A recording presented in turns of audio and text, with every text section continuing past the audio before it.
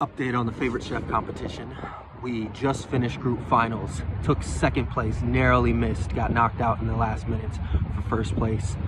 Found out that second place from every group, so there's 9 of us total, are competing in a wild card round to go on to the finals. So it'll be the top 10 in the finals, and we have an opportunity here for the next 24 hours to get through the wild card round and get into the finals.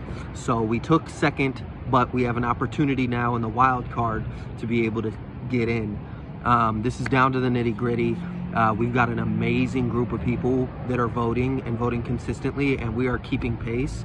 But we are getting knocked because people are donating for these other competitors, and they aren't able to compete with us in votes, but they are able to compete with us in donations. So just keep voting, keep pushing forward. I will have another update after the wild card round, but it's the next 24 hours. It's a quick one, so get as many votes in as you can, tell who you can, and let's get the word out. I will have another updated video after the wild card round, just giving insight into me as a chef, who I am, what I stand for, what I'm looking to do. Win or lose in this round, I will be giving that info out just through a video, trying to give a little bit more of myself.